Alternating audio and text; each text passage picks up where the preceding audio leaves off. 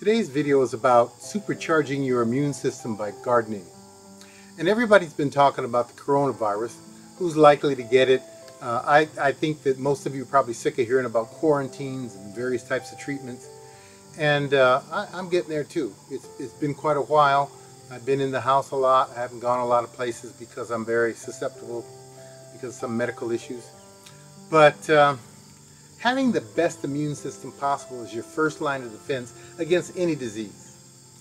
And with a strong immune system, you'll have a better chance of fighting off about any infection that comes along, not just COVID-19 or the CCP virus, depending on what you want to call it. Who knows if we're going to have a second wave in the fall. You might remember, well, you won't remember it, but you might have read about it. In 1919, the flu pandemic was worse the second time around. But there's a program that's been around for quite some time. It's called N.E.W.S.T.A.R.T. It's an acronym which will not only help to boost your immune system, but also to lead to better overall health if you make the necessary lifestyle changes. Now, the first letter N stands for nutrition. And when you grow your own produce, especially those high in antioxidants, it helps your body to fight off various pathogens.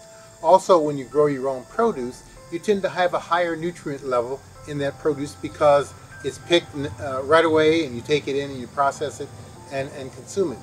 Whereas otherwise your produce may come from California, South America, Israel, South Africa. There are lots of different places, and when you ship produce that far, you will lose some of your vitamins, especially if you have breaks in the skin or bruise. You have what's called oxidation take place, and that will cause your vitamin A, C, and E to break down more quickly than when the skin is intact and it comes to you directly from your garden. Also, when you eat foods to their closest natural state, in other words, raw, you tend to do a little bit better in terms of nutrients than you would if you're processing, and especially if you're deep frying something like potatoes. French fries are one of my favorite things to eat, but it's not the best thing for preserving nutrients. The next letter is E, and that's for exercise. And exercise is something you will get if you're gardening, because people will hoe and use their spade and dig. They might do some weeding, put hoses out. It's very strenuous. And exercise is really good for you because it makes changes in the antibodies in your red blood cells, or I should say, white blood cells. And the white blood cells are the body's immune system cells that help fight diseases. And white blood cells will circulate more rapidly during and after exercise, and that could help them to detect disease a little bit more quickly than they might have otherwise. After exercise ends, the immune system generally returns to normal within a few hours, but if you have a regular exercise regime, that may help those changes to last longer. So when you're digging and weeding and doing other strenuous activities, you will also burn calories. Anywhere from 100 to a couple of hundred calories per hour, which is good for weight loss, which is going to be a good thing too. Water, and water, I want to emphasize, is extremely important. W represents the water in the N.E.W.S.T.A.R.T. And most people do not drink enough water. And when you're actively gardening, especially if you're out in sunlight, you're going to get thirsty. Don't go for the sodas or the adult beverages. Just keep a supply of cool water on hand and drink it regularly, even if you don't feel thirsty. The goal is to get 8 cups a day, but I'm not aware of any research that says that's exactly what we need. So, but it's something to shoot for. When I was doing some research for this video, most experts agree on the fact that about 70% of our immune system response is based on gut and colon health, which is critical to immunity. And making sure that you get enough water daily is one of the most important things to make sure that you're going to maintain your colon health and optimum immunity. Studies have shown that about 80 to 90% of all diseases are directly or indirectly related to toxins that are found in the colon. And drinking water will help flush these toxins out. Also, the amount of water you drink will have an effect on your blood and lymph flow. And I know that from the fact that if I go to get a blood draw and I'm dehydrated, they end up poking me more often, and sometimes they have difficulty getting blood out because the majority of the constituent of your blood is water. So when you're well hydrated, water provides the necessary fluidity to your blood and the lymph system so that the essential nutrients that you take in when you eat your food can get into the cells and help remove these toxins. Water is also a major contributor to certain enzymatic processes that break down these toxic compounds that get introduced to your body in a whole host of ways. Inside the lymph vessels are antibodies called gamma globulins, which have immune functions, and enzymes called lysozymes, which have antibacterial effects. In order for the immune system to function like it should, good water levels in your body is absolutely necessary. Also, if you're not getting enough water, dehydration can improve the infection by viruses and bacteria. The next one is S, which is for sunshine. A lot of times we hear negative things about the sun. I a lot of times talk about it in my videos. Make sure you put on your sunscreen to protect yourself from the UV rays of the sun, and that's still true. But we do need some exposure to stay healthy. If you look at the nutritional levels in your fruits and vegetables, you will notice that not one of them contains vitamin D. You can't get vitamin D from plants.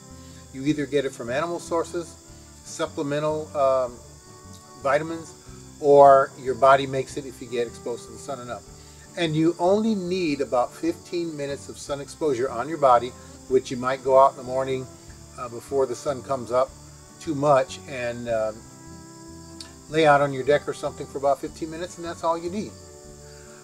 If you're out in the garden in the sun, it will help, but most likely you may need some vitamin D3 supplements, especially if you live in the north.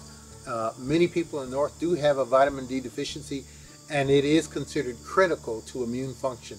So if you want to have your vitamin D checked, go to your doctor. They can do a quick test and they can tell you where you stand. Now, T is for temperance, and that's not a word that we hear a lot about nowadays. Temperance is moderation in action, thought, feeling, or habitual moderation in indulgence of appetites and passions, etc., etc. You probably heard of the temperance movement at one time, which referred to abstinence from alcohol. We're not really talking about that type of temperance. But in the gardening, temperance is not overdoing it. My wife has a habit of going out there and working too long and too hard, and then she complains for the next few days of being too sore, or she may have pulled a muscle or stressed some joint or something like that. So when you get outside and you're working in the garden, remember temperance. A good workout is good for you, but too much is going to be exhausting and cause other problems. And one of the other things about temperance is how much you eat and what you eat.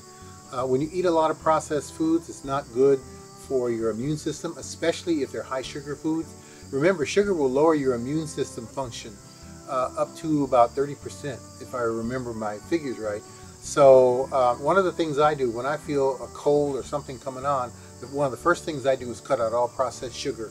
So I'm not drinking any kind of sugary juices, eating donuts and all those sorts of things. I want to get my body to be as efficient as possible in fighting off something. The next letter is A, which stands for air. And I hope when you're outside gardening you have good quality air to breathe. It's good to get out of the enclosed places where germ count can be higher than they would be outside. Also, you don't have to worry as much about social distancing because the slightest breeze will blow germs away. And be sure to get out there and do some deep breathing. It helps with anxiety and stress, and one of the things I do is a 5, 6, 7 regime with deep breathing. What I do is inhale for 5 seconds, hold it for 6 seconds, and then exhale it slowly for 7 seconds. And I'll repeat that up to 9 times, but usually you only have to do it for about 3, and you will feel your anxiety level be lower, your stress level will be lower. And I do this before I go to sleep at night, and it really helps. But if you have good quality air, this is an advantage to your immune system. So get out there and do some gardening. R is for rest. And did you know that your body heals itself while you're sleeping? And a good garden workout will help you to get better sleep as long as you don't overdo it. There have been times when I've worked very long periods of time in the garden, and it actually hindered me from going to sleep because my body was aching everywhere. Now the last one is T, and it stands for trust in God. And most people don't think about the spiritual aspect of gardening or the effect it can have on your immune system. But when I see seeds coming up out of the ground and watching my plants grow over the course of the season, and then I start to harvest my crop, I'm very thankful to God for these blessings, and I'm in an attitude of thankfulness, and I have an appreciation for all the rewards of the hard work that I did during the course of the year, and for the rain that we received and things of that sort.